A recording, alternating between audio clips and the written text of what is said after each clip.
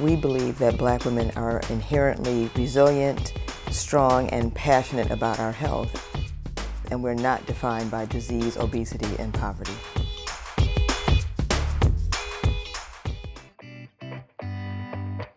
My name is Linda Goler-Blount, and I'm President and CEO of the Black Women's Health Imperative, the only national organization dedicated to improving the health and wellness of the nation's 21 million Black women and girls. Our mission is to ensure that Black women and girls live their healthiest lives emotionally, physically, and financially.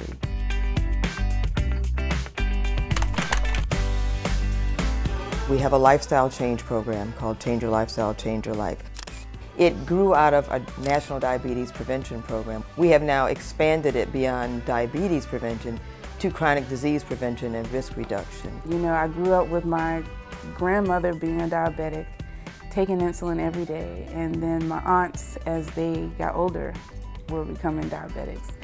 So I knew that, you know, early on, I would need to start taking steps to prevent that from happening to me. Going through the class, give you additional tips and recipes and just all of the information I learned in the class. Being able to take that back and help my family and see them make some of the changes, that's been amazing. Since I've started the program, I think as of this morning, I'm at 26 pounds down. So just seeing it move again is what's been so exciting for me.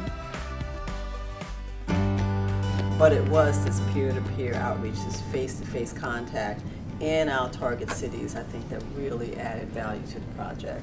In the field of HIV prevention, we have a program called Let's Talk About PrEP. And PrEP stands for pre-exposure prophylaxis. Black women represent 64% of all infections, where we're 13% of the population. So our program, Let's Talk About PrEP, gets this information to women where they are, in their hands, on their smartphones. My Sister's Keeper is a new program, and it is focused on college-age women, women 18 to 34. Unintended pregnancy, intimate partner violence, and the consequences of risky sexual behavior are the leading reasons that young women drop out of college. Through My Sister's Keeper, women at historically Black colleges and universities across the country learn how to support each other in making healthy choices, and they also become advocates in their communities and in their campuses. One of our main challenges is breast cancer.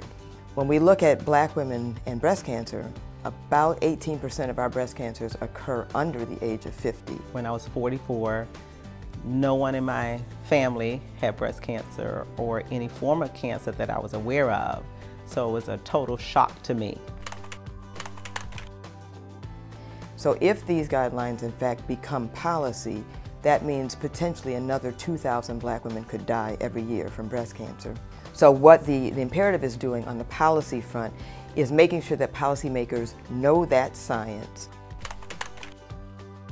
There has never been a comparative index of Black women's health. And so Index Us will be the first time we've ever looked at Black women's health from a healthy perspective. We will take what we learn from healthy Black women and use that in our programs, our policy work, and our messaging, and make it available to organizations who focus on Black women's health across the country. It makes all the sense in the world to talk about what's right with us, and there's far more that's right with Black women and their health than is wrong with them.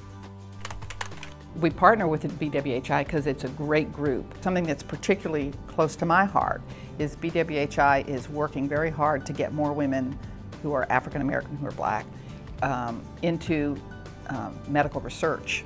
They have traditionally been underrepresented in many different kinds of research. They're working both at the federal and state level to improve the opportunity to get policies changed that will help improve the health of Black women. One of the things that has always impressed me about the Black Women's Health Imperative is that it's fact-based, evidence-based, research-based, a lot of data-driven information. One of the things I want to be able to do as a board member is to continue to sort of lead the charge in ensuring that we have those numbers and that we put those numbers in front of people. The Black Women's Health Imperative has a bold goal to increase the number of healthy Black women from 9.5 million today to 12.5 million by 2020.